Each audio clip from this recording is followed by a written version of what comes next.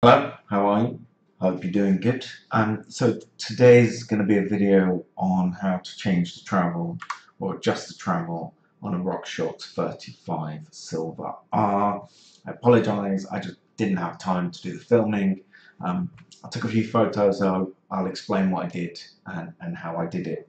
Now the first thing is, this is technically possible to do without doing a complete lower leg service, but you are going to lose the oil in the leg, so you will have to replace that oil. So it's almost worth waiting until you're going to do a lower leg service to do this. There's obviously two sides of the fork as you look at it from the front. You've got the left and the right side. My right, your left. So on the right side, as you look at the front of the bike, is where the coil spring is. You can see here in this picture, this is the top cap. Be careful, because it's not a very deep nut, it's really easy to round the edges off. As you can see here from this blurry photo, I've rounded the edges off. So yeah, just be careful when you do that top cap. It's not going to be super torqued up. You definitely don't want to torque it too much when you put it back, but just take off this cap here. The spring is a little bit compressed. It's not super compressed, which is great because it means that the top cap's not going to come flying off or anything. And after the top cap, if you've never opened it up, you get these two preload spaces. Look kind of like plastic washers, I guess. Now, if when you sort of go into your attack position, when you're standing up on the bike, there's no sag in the suspension, you're going to want to whip one or two of those away when you put it back together. But they're the thing that set the sag with the coil. So if you're getting too much sag, unfortunately, you'll have to change the spring because you can only have two preload spaces. If you're not getting any sag, then you can remove the preload spaces and maybe it'll improve the ride. Okay, so once you take the top cap off and those preload spaces, straight away you're going to pull out the spring. It's not attached to anything. You can see the shaft in the background. This shaft in the background is the last bit, and this is where you actually change the travel. And there's a plastic cap on the top that the spring sits on. So it just sits on that cap, and then you compress it down with the top cap, and that's it. That's how the springy suspension works. Okay. There's three holes. When I first opened it up, so this is a picture after I've adjusted the travel. When I first opened this up, this metal shaft, the plastic top cap, was 30 centimeters down the shaft. So the shaft came through the top of the plastic cap. And here is where you see a sort of an old cheap Torx screwdriver. I don't know, kind of thing you get out of a Christmas cracker. It's not high quality, but I didn't want to ruin anything that was. And this is actually what I used to bang the pin out. Now, if you look at the plastic bit, sorry, just quickly, I measured the spring at about 32.5 centimeters and somewhere approaching 33 millimeters at the top. If you can get a spring of a similar size, you can just replace it. Yeah, so Rockshox don't sell springs for this model, but you can buy the springs from another manufacturer if you want and drop those in. Sidebar, right, going back to my point. So you can see here where I've got the screwdriver, there is a pin. Now, if you actually look at the shaft, because the pin is hollow, it's kind of like a spring pin, right? So it's not completely closed off. There's a little gap to allow it to compress and you go out again. So it sort of compresses as you bash it in, and as you hit it out, it opens up a little bit, right? So, as you can see here, and as I said, this plastic bit is at the top of the shaft. If the plastic bit is at the top of the shaft, you've hit maximum travel. At that point, you can only reduce travel. But for me, the shaft originally stuck out that plastic bit by 30 centimeters. So I've gone from 100 millimeters travel to 130 millimeters of travel, right? So all I've done is knock that pin out, moved it up, realigned the holes, and then knock the pin back in. So I first got the pin back in the plastic bit, and then I've got like a wooden workbench. and I put the pin down on the wooden bench, got a plastic hammer, and sort of beat it in most of the way. And then what you're seeing here is me just doing the final adjustment, just making sure that pin's in properly. Right, so I moved the pin.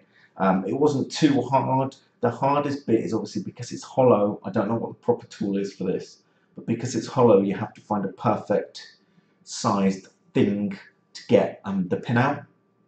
It's one of those things that's hard to start and gets easier as the pin goes out. I found that this particular Torx head was perfect for the job, so that's what I used. I would happily damage this tool that I don't really use in order to get the pin out. So yeah, as you look on the side, it looks hollow. You can't see the pin. So what you have to do is you have to look down the top and then you can see the pin. Fortunately, I didn't have a lot of time to take these photos, but you can see that pin here a little bit. So yeah, that's it. Knock the pin out, move the slider up and down, put the pin back in. Now I have what was the 100mm version. I upped it to 130mm, which is the maximum because there's no more shaft coming out. If you have, for example, the 140mm, you can up it to 160. If you're on 160, the minimum is 140. Right, so if you've got the 140mm travel version of the fork, you can't get to 100mm. So one version is the 100 to 130mm, and the other version is 160 to 140. Hope that makes sense. But you can't take a 160mm travel Rockshox Silver R and make it 100mm, and you can't take a 100mm Rockshox Silver R and make it 160mm. You can, however, make the 100mm 120, 130. Yeah, and that's basically it. So now the fork's at 130mm. What I found was the fork really came to life because obviously you've got 3 centimeters of compression. That's coil's allowed to come out a little bit more, so there's less preload on the coil, if you will, and there's a lot more moving about. It's a bit more buttery smooth. It's very good. This fork is still a little bit let down by the damper. This is the damper, if you've never seen it before, which is on the other side of the fork. It's let down by the damper a little bit, so we need to do something to improve that here. As I've mentioned before, you can get a silver tanky damper, which is this one here, and you can put that in. Actually, what I'm looking to do, and this is a little bit crazy, it requires a lot of customization. I'm looking to get a Rockshox Yari motion control damper into mine. And basically, here's my website. I'm going to go through how I did it here. But effectively, you see the shaft here, which looks a lot stronger, and you've got this metal bolt on the top of this disc compared to this plastic thing. That pretty much fits straight in. Apparently, I haven't done it yet, so don't take my word for it until I've done it. And that gives you like 8 rebound settings as opposed to the 5 over here. And then this motion control, this top cap does not fit, yeah? So you've either got to drill out the current top cap you've got, or you have to get like another top cap that does fit and then modify that to get the motion control damper in, right? So this is not for the faint-hearted. This is like proper, you're probably going to have to, I'm hoping, see this hole slightly smaller, and this hole slightly bigger. There's also threads to deal with. It's very complicated to get this to fit into the Rockshox 35 Silver. This bottom bit will go in straight. This turnkey will go in straight. Everything else is like proper custom work. And you know, there's no troubleshooting. You've got to take that on yourself.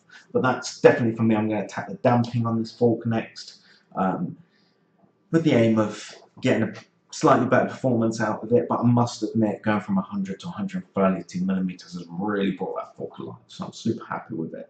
So yeah, you just take the pin out, put the pin back in. It's a little bit fiddly. It's not too difficult though. Just be careful when you put the top cap back on, because you have to compress the spring. It's really easy for the threads not to go in straight. So just take your time.